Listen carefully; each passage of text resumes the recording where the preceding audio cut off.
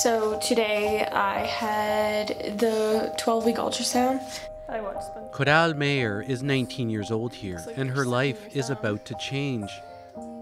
When I first found out that I was pregnant, I honestly felt like I had no right to be excited because it wasn't planned, because... In 2019, she documented her journey for a school project, charting the emotional turbulence.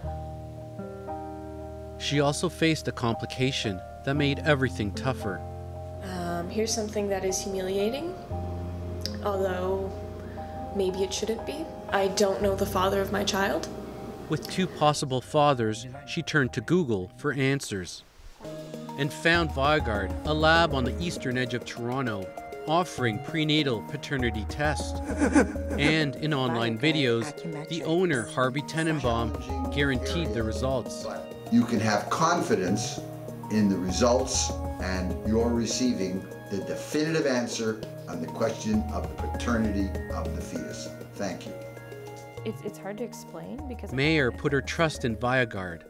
You know, it's obviously legit. It's a DNA company. It's science. It's black or white. It's not, there's no gray areas. I really don't want to do this. Okay. She filmed as she followed the lab's home kit testing instructions, drawing a pinprick of blood to squeeze into a vial and send in the mail. Do you think that's enough? Along with the swab DNA of the 2 could-be fathers.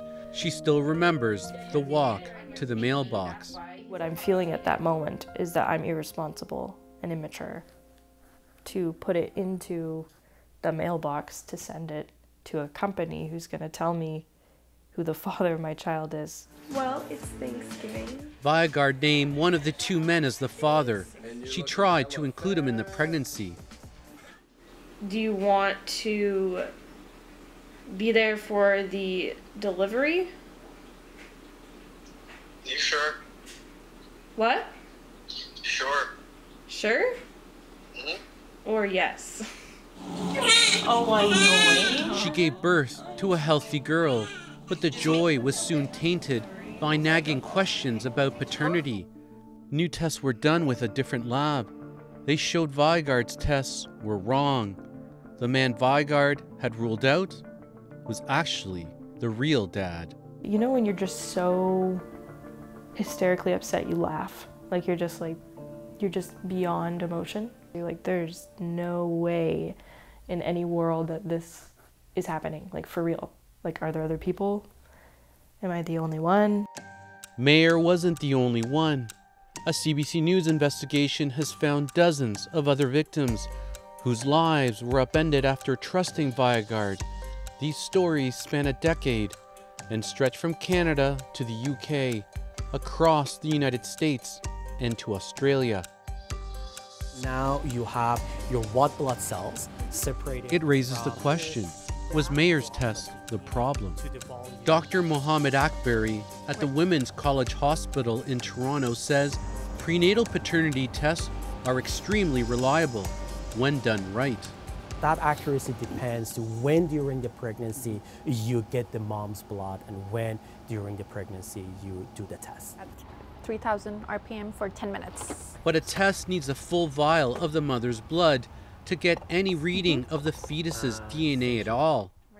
Can you get 10 millimeters from your finger? Of course not. Okay, of course not. The important part of prenatal non-invasive testing is the blood collection from the mom. And that blood collection is not something that could be done at home. Half a continent away in Atlanta, Georgia, Viaguard's results turned another family's hope into grief. We kept all of the cards that everybody gave when the baby was born, the congratulations and everything. Pictures. Jenny Brennan and her son John Brennan sift through memories of the time Jenny was a first-time grandmother and John briefly a dad. All of our family members were giving so much money just to help them, get started and everything. In 2015, a test from Prenatal Paternities, a site run by Viaguard, said John Brennan was a father. Yeah, it's like as soon as I saw those test results, it was like a line in the sand immediately, right then and there, things just changed. He bought a house and prepared for his new reality. You know, we weren't boyfriend and girlfriend beforehand, so we were all just kind of doing our best. His son became his world, but the relationship with the baby's mother fell apart, triggering a custody battle and thousands of dollars in legal bills. Then in January 2017, the baby's mother sent a text message that crumbled his world. "You are not Travis's biological father." "What? We did DNA. It was wrong." The boy's mother had done a second paternity test that said another man was the father. If I take myself back to that point in time, it was, I mean, insanely hard to deal with. I mean, my gut is telling me, no, this is my kid. What do you mean? I don't care what the results are. But he went to a local Atlanta laboratory, and it confirmed his new reality. And so you're left in this mysterious, dark place mentally where there's not a handbook on how to handle raising a kid for 8 months and then finding out that it's not yours. Pain engulfed the family. Yeah, it's a loss. It was like a death. That's how I can talk about it. And you just deal with it in your own way, you know, and it's grieving. They never saw the little boy again. These types of stories surfaced over and over as CBC News followed Viaguard's trail. It eventually led to several former employees who revealed the inner workings of the office. They say they were told to ask women about their menstrual cycles. Info DNA tests don't need. They say the lab was chaotic, unprofessional, and complaints came in all the time.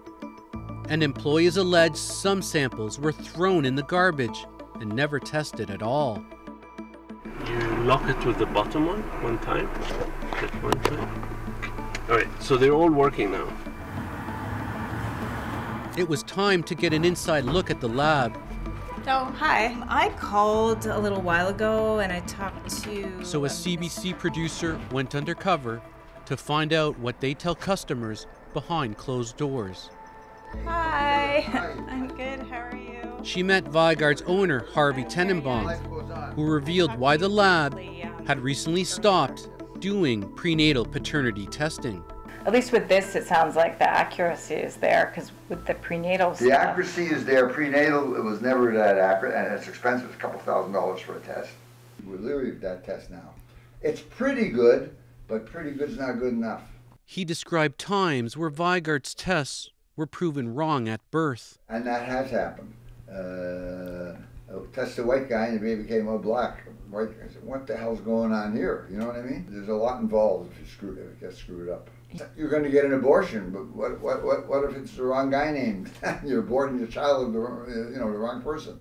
There is an expectation that we need to protect the public. You can't underestimate the impact that results like this have on individuals.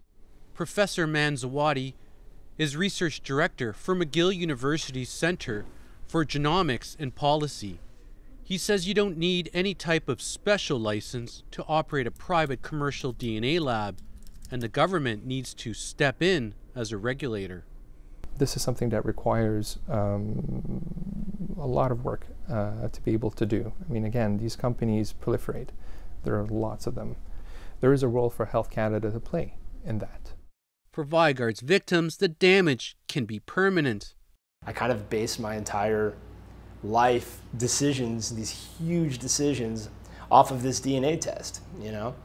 And yeah, so to find out that it wasn't legit, it was tricky. When he believed he was a father, John tattooed the child's name Travis on his arm. Originally said Travis. Now it reads Travesty. Dr. Harvey. CBC News went back one more time to put questions directly to the 91-year-old owner of Viaguard, who ignored multiple requests for interviews. The reason I just want a moment of your time, because we talked to like dozens of people whose lives been upended by your laboratory's well, you know, you do tests. thousands of tests. Yeah, but and half the errors are the collection problem. I know that you knew these tests were flawed, but you still No, kept selling no, them. the tests were never flawed. The tests are accurate. We had a hidden camera, and we spoke to you about this, and you said you knew that they were wrong. There's dozens of lives that have been upended by these tests. They believed in you. They believed what you said, that your tests were ironclad. I really hate the name Viaguard. I hate it so much. Coral Mayer says she still wants to find some sort of justice for what happened to her and many others. The main thing I want for Viaguard is for it to close down. I think that's like a collective feeling. I don't think anyone would even imagine that it would still be open. But life keeps moving, and there's now a 4-year-old that fills her future.